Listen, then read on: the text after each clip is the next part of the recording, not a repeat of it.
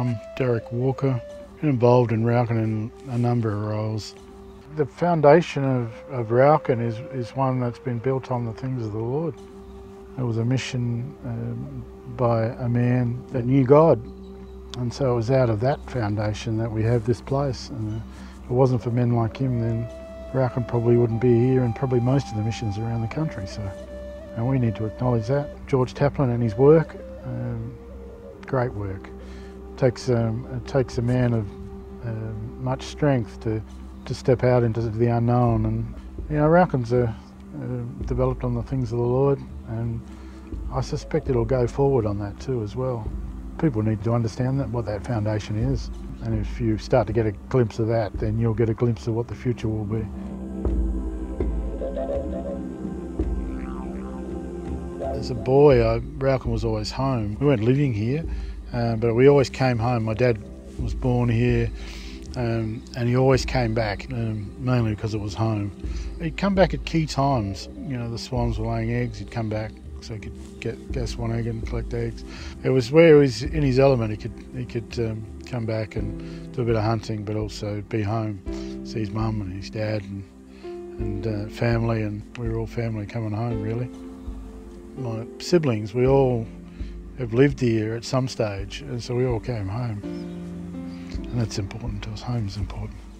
I came back home when I was in my 20s to live, basically to escape from Adelaide. There was lots of things out there, drink and drugs, and I was in the process of probably going to jail.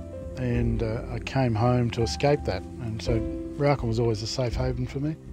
Brought my family back then, and it was in that process that I come to know Christ, because I had nowhere else to go really, and it was out of that there was a sense of purpose and direction.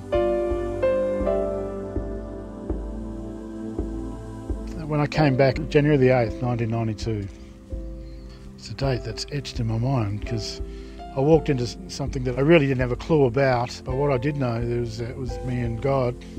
I was able to be part of the development of the farm, the community farm, and it was an amazing story really. We're probably about $50,000 in debt. The property was run down, the fences were down, the water points were down, and in 1992, by 1997 we were milking about 300 cows, running about 800 head of cattle, growing about 1,000 tonnes of potatoes and cropping about 1,500 acres. So from a turnover of negative to $3 million. So it was considerable, miraculous really. I didn't have much of a clue really, but what I did was I knew people, and I knew people that knew people.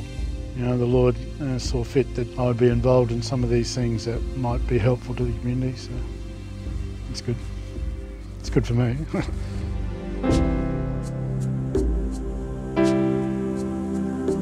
I manage a corporation.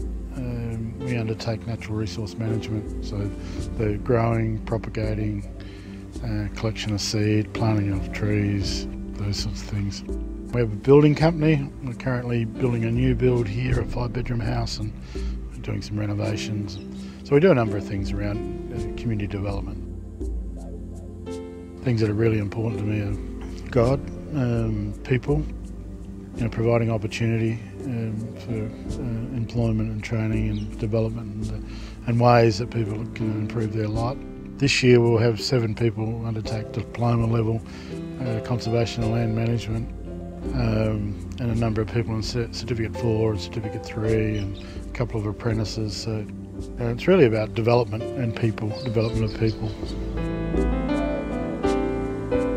Didn't always do the right thing, but there's an imprint around the place where we've been, and I just trust that maybe that's a legacy for the future, and we've played a small part in the development of this community. Succession is important. Some of the younger people, I'd like to see them take hold of the things of Christ first and foremost, but show some leadership and strength in the community. For strong leadership and strong understanding of who they are, the place will be in good hands.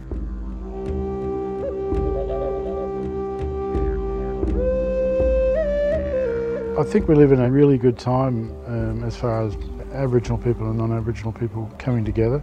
I just think we're a really blessed country, and there's some great opportunities to be able to reflect that blessing into the world, possibly. Be true to the things that are important in your life. Understand that God loves you, that He only wants the best for you. And if you take hold of the things of the Lord, and anything's possible, I suppose.